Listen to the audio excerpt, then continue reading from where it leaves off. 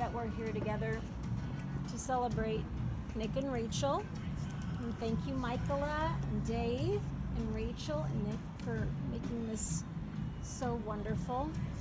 And these views, it's like we're in heaven, so it's perfect. I'm thrilled, you know, to have a few moments to share some thoughts about Nick and Rachel. Nick was born in Norman, Oklahoma, and as a baby he was very cute and sweet and loving. But one thing you probably don't know about Nick is that he was commissioned to model at a very young age. So I took him to the local portrait studio, Norman Photography, to get those standard baby photos. And back then you had to return and look at the previews, right? So I came back to look at the previews, and they commented that he was so photogenic, and they wanted to know if it was okay with us that they had one picture on display of him at the studio to show, you know, other customers. And outside, visible from outside. Yeah, well, you know, you had to go into the studio to see it, but in exchange they would give me some free photos. So I was like, sure. But unfortunately, it was a little picture of Nick, you know, all smiles, buck naked, butt up, but his little bottom was up. He was on a baby scale, and it was so cute. But a few years later, we went back to the studio, and they still had it up. So, Rachel, be advised, there's a nudie pic out there. And, might be still there today. So if you're ever in Norman, Oklahoma, check it out. Look for Nick's model. Yeah. Check a nudie out. So it's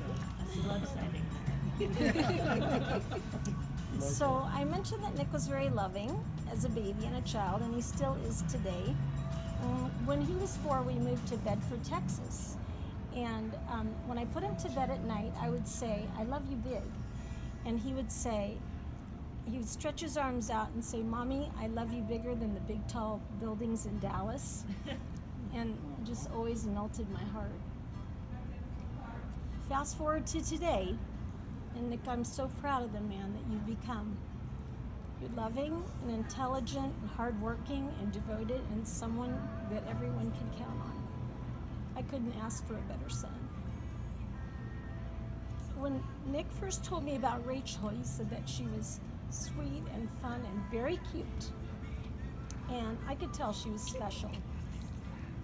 He mentioned that she lived in Portland and that he wasn't sure how the long distance was going to work out. And I was like, "Oh, son, you can definitely date a girl, you know, long distance, no problem." And he talked about how to video date and fly there on the weekend. Of course, it wasn't long before Rachel moved back home, and thank you, COVID, and they've been inseparable ever since.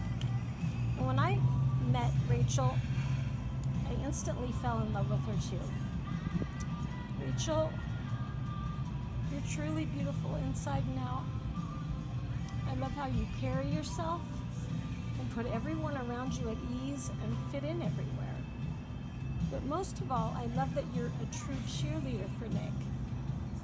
Whenever I see you, you always go out of your way to tell me how great he is, and how he supports you, and makes you dinner every night, and the little things like the time he sewed your dress when it ripped at that wedding. What? You gotta hear this. I didn't even know he could sew. You sewed a dress? Yeah. Since Nick was a little boy, I've been praying for someone to adore him and love him big. It's clear that someone is you, Rachel. Nick and Rachel, as you start the next chapter of your life, keep 3 things in mind. Be each other's best friend, keep the positive feedback coming, give and receive lots of physical love, hug and kiss daily, and put God at the center of your marriage. And now I want to make a toast. Here, here. Here's to a life together filled with happiness, health, and lots of love. Cheers. Here, here.